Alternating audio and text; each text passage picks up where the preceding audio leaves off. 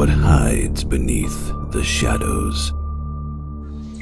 We are strong, like the armor of a rhino. We are sharp like the instincts of a lion, and faster than a snake.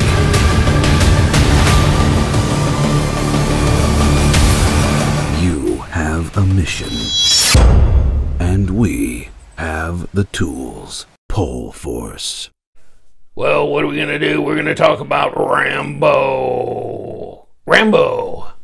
Last Blood. Last Blood? Okay, so Rambo, Last Blood. You know the movie knife? The MK8. Of course, this doesn't say Rambo or have pictures of him skipping across the field or anything like that. This is actually a real knife. A real knife. This is 9CR18 MOV steel, made in Taiwan, with a G10 handle, full tang steel, all that. Okay, so I've done a video on this, as well as the other movie knife, which had a mic-card, a handle, the MK9, which is way cool, way cool. Big, crazy, but the movie's big and crazy, so it's required to be big and crazy, just like all the other Rambo knives were. But somebody came up with a crazy idea of making it smaller and lighter. So, I mean, there was only so many of these produced. Looks like there's only going to be so many of these produced in D2, okay? So not 9CR, this is D2 as opposed to 9CR, and a lot lighter too. You can take a look at my Instagram postings. Of course, I jammed this into the railing on my patio. I don't know why I did that. Now I got a big mark in there, but hey, this is a lot lighter, a lot more nimble in the hand than this is. But let's pull this box away, because this is the box that the MK8 came in, and I'm gonna get that out of the way just for right now, just so we can kind of concentrate on these. And we can take a look at the differences. Of course, there's a difference in price too. I'll give you a link to Pohl Force. Dietmar Pohl, of course, is the designer. I don't know if I need to jump back here. He's a designer that designed the MK8 and the MK9 for the Rambo movie, Last Blood. I said that already? Okay, so this is, yeah, I mean, you know, I think when these came out, I think, I mean, you know, it's got to be big, it's got to be crazy for the movie, etc., but maybe not so much for practical everyday use, which is why this has come about. And this comes with a Kydex lined sheath. Okay, so it's very quiet going in. Oh, yeah, no rattle on that one. And there's a little lanyard thing here. And in the box, they threw in some lanyard cord, which I guess you have, yeah, you got an opening there, just like you do here. And I'll take the scales off. You can see kind of where that cord goes. But it comes in this box here, Tactical 8, because that's what it's called, okay? MK8, Tactical 8, MK9, and oh, by the way, Tactical 9. So smaller, lighter, that kind of thing. There's a sheath for this dog right here. And so let's take a look at the differences here as far as, well, let's get it out first. Get the ruler on it, and this one's a big dog. Of course, you can just look online, you can see all the specs on this stuff, but basically you got 8-inch blade, you got, well, 13 3/4 overall, right? Here, not an 8-inch blade for sure.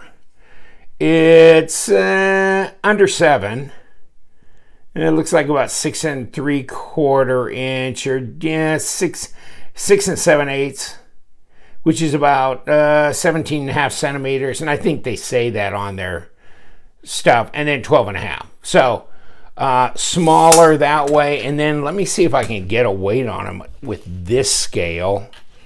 Otherwise, we'll just have to go to the spec sheet and get the weight on it. Okay. You know, 13.16 ounces at 373 grams. Where this one is almost 550 grams at ounces, 19.32. So 19 to 13, that's 6 ounces lighter. And that's a big difference in weight, or at least it feels like it in my hand. So big difference in size, big difference in weight. The balance feels good on here. You got a go forward position for closer or more controlled cutting if you need it.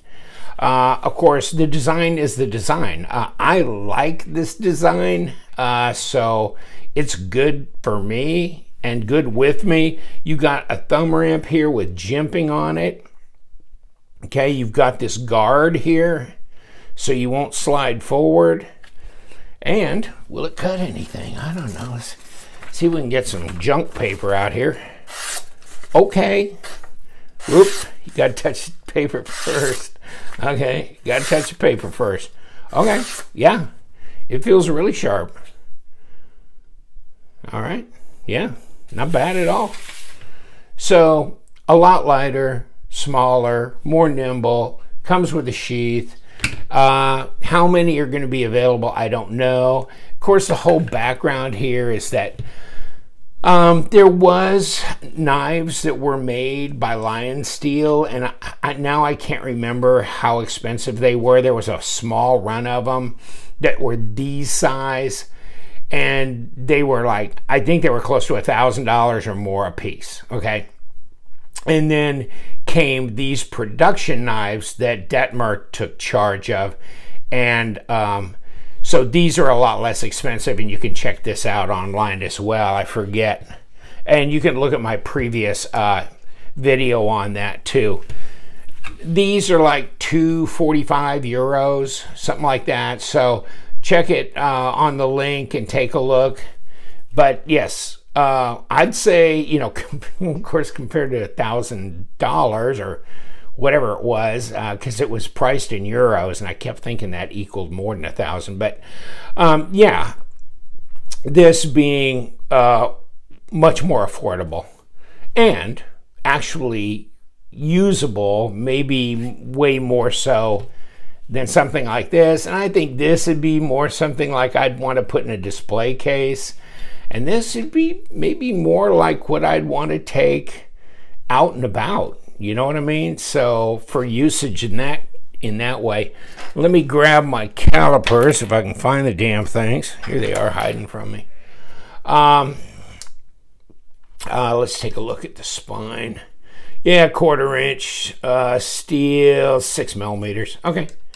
24.2. Let's get the highest spot, which is right up here. 24, about 24 millimeters at almost an inch. Okay, almost an inch, 0.94. I don't think there's a lot of difference there. No, there isn't. No difference in the thickness of the blade stock. Pretty much 6 millimeters, and overall, it's thinner. This is a little over an inch, okay, at almost 27 millimeters here for the high point. So, you know, more width here, but the blade steel is the same thickness overall. This one, yes. So should be pretty sturdy. Of course, they hardened this area here too as well, especially for whatever, you know, impact, striking, something. You could probably bury that in a tree stump. That's pointed. That'll make a point too. And then, you know, I'll pull these scales off, and you can take a look at the knife beyond there. And I keep thinking this is the side of the knife, yeah, that unscrews, because don't try the other side. And I'll show you why. Okay, there's just one side that's going to break loose on this. See, there's threads here, okay? My camera's backed up so far because the knife is long, but for this, it needs to be a little closer, and it's black, and you can get this in stone wash as well, you know, other than this black coated. Let me see if I can get this off. There we go. Okay. Okay. So these pieces that come through from the front, from the presentation side, okay, they're squared off. They're not going to turn, okay? So don't try and turn these. It ain't going to work, okay? And let's pull this off with that piece in there. And that's what it looks like. I guess you can run your lanyard through here, and then it comes, you know, it's going to come out through this machined area here, so it'll clear. And let's see how that works together when these are lined up, if I can see through my camera adequately. Okay, see how that works? And you can see light through this area here where that lanyard's gonna go. So you can put a lanyard on there, and by the way, they do, and let me move this out of the way real quick. Got a lot of workspace took up here. Just paper. You know, they give you a piece of lanyard like you couldn't get your own. Yeah, you can, and that's fine. There's your certificate of authenticity. And let's see what the paperwork says here. They are saying, you know, don't turn it on this side. Turn it on this side, like I just told you. I found out for myself, actually. I only put so much pressure on a screw, and then I go, try on the other side. And so flip to the other, and there you go. So, and there, as you see, the lanyard goes through, and quit looking at pieces of paper, right? Get them out of here. So, yeah, and now, you know, you could cord wrap it if you wanted to. Not a bad idea. That might be interesting. I might try that sometime, see what that'd be like. I'd like to put some camo paracord on here. Wouldn't that be cool? You could do that. And then lace it out here and then run it on out for a lanyard if you wanted, something like that. So you could do that. Of course, you know, you could take this off whenever and then lash this to a pole to use it as a spear or whatever in that regard as well. So, and if any of you really technical guys are really care or interested, let's weigh it out without the scales. Okay, so 9.75 ounces at 276 grams. So that gives you an idea of just the skeletal weight of this, okay? So as we go, where's the squared off spot? Okay, it's right there, so we got to face this slightly backwards, or facing back on this piece. And you know what, the hell with it, just put it here. And I know last time I reassembled scales on the others, they were like that too, but it was fun finding, fun finding my way on that. And so we can go just like this. Let's throw this in here, get something started, get the party started here. So if you got a screwdriver, you can do this. And then let's not tighten it down too far. Let's get ourselves together with this, and that's a squared off facing the forward part too. So let me not get out of camera. There we go. Okay. Like I said, I had to kind of feel around for it. Tighten it down a bit. Tighten this down. And we're back together. So make your comments, I guess. If it's not for you, it's not for you. That's okay. This is the design for the Rambo Last Blood movie. And of course it was made in this size, this configuration, this kind of weight, and all this. So this is way cool, but this is going to be more of a looker for me, you know, kind of a keepsake on the fact that Dietmar Pohl actually went and manufactured some, other than the movie knife, you know, the movie knife made in China of 8CR13, okay? This, not the official, doesn't have Rambo graphics or on it, but it's his knife, okay? So this is actually more true in my mind to the movie because it, you know, the real movie knife didn't have Rambo graphics on it, but it didn't say anything on the blade. But Pohl Force, and this is true to the movie, and of course made of much higher quality materials. And then this, as well, D2, higher quality materials, but more of an actual user, lighter weight, more nimble knife. And you know, the blade looks like it'd be very usable for a lot of things that you might want to do with an outdoor camping, bush crafting kind of knife. So just thought I'd give you the update on it. You know, it comes in this kind of box. You can get it online. I'll give you a link to his site. You know, most of his knives are very tactical in nature. And of course, Pohl Force Tactical Knives. And, you know, first responder, military, that kind of thing. And of course, this being no exception, okay?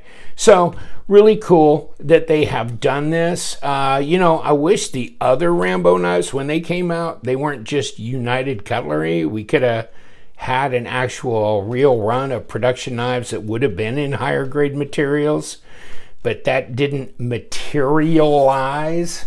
And then of course, we've got the MK9, which is equal to this, both the movie type knives, and then, you know, the tactical 9. So you can see them all laid out here. How about that for a way cool quad? I'm going to leave you to it. Thank you so much for hanging out, but I'm going to do a separate video on this, on the tactical 9 versus the MK9, and of course this tactical 8, MK8. Check it out, Pohl Force. You know what we do. We love them knives, so you guys stay sharp.